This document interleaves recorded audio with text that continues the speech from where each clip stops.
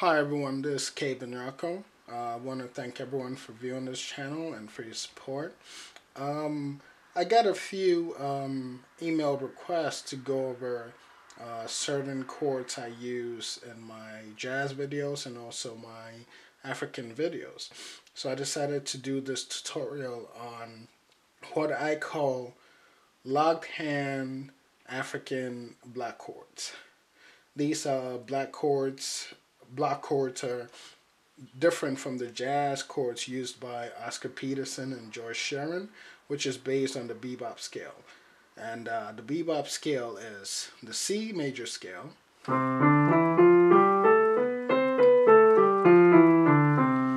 with the sharp 5 or an A flat added.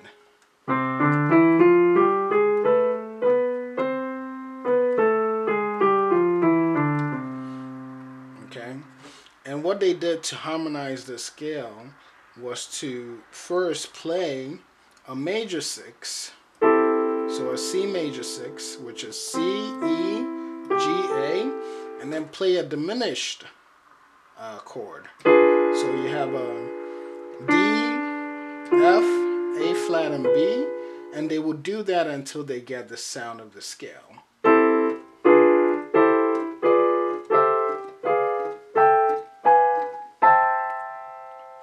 Okay, and what George Shearing used to do was to actually double the octave. So he would play the C6 chord with a C in the bottom and a C on top and harmonize it.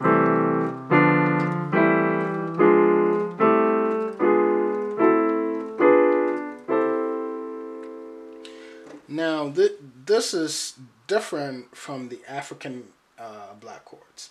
The African, just as the jazz chords were invented by George Shearing, the African block chords were invented by people like Ken Onyina and Konimo. And what they did was to take the Hilife scale, which is the same as the Mixolydian scale. And what that is if you play in C, it's almost like you're playing an F but starting from C. So you get a sound like this.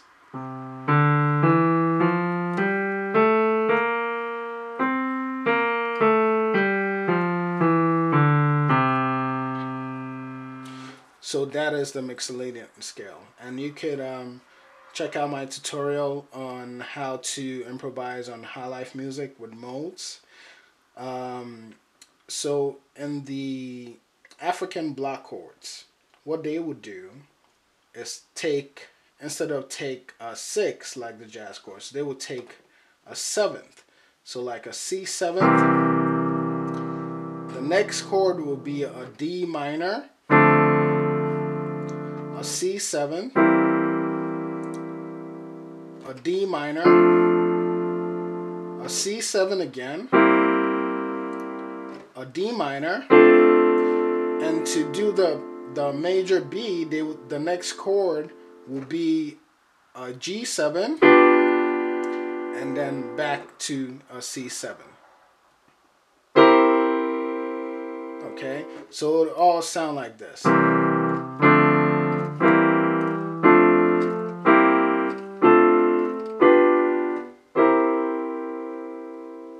Okay, again, that is the locked hand African block chord method, and this was invented by Ken Onyina and Konimo. Again, it is taking a C7 for the first chord, okay, and we're playing octaves, which means the C and a C should be on the bottom and a C should be on the top.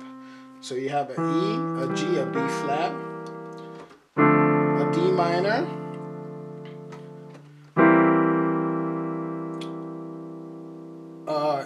a C7 but with the E on the bottom, a D minor but with the F on the bottom, a C7 with a G on the bottom, a D minor with the A on the bottom, a G7 for the second to last chord, and then back to a C7. So we have,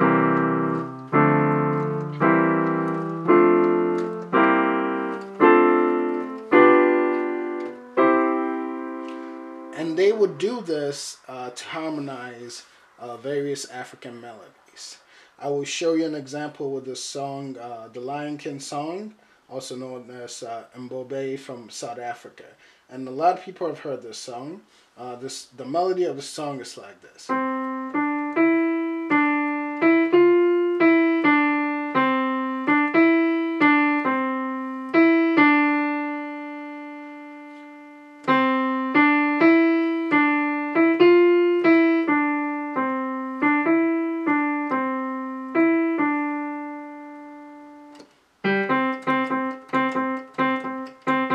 So for that melody, if we're gonna use the African locked hand black chords, we will make sure the melody's on top. And you can leave some of the notes out if you want. But if you put it in, it sounds a lot richer. So it would sound like this.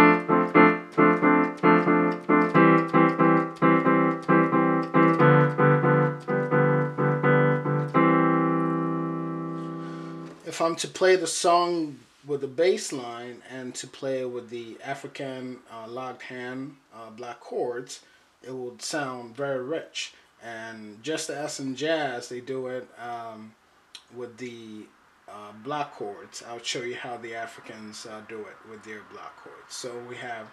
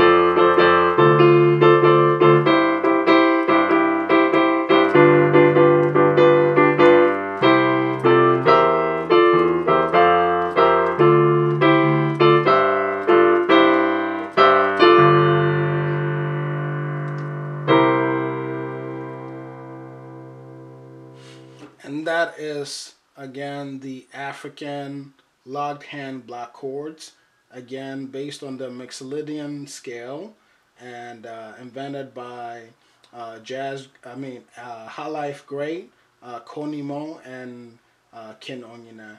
And I hope this helps. This will help you harmonize a lot of songs. You can play a lot of African songs, gospel, and high life songs with it, and try and mess around with different melodies and see if you can get it.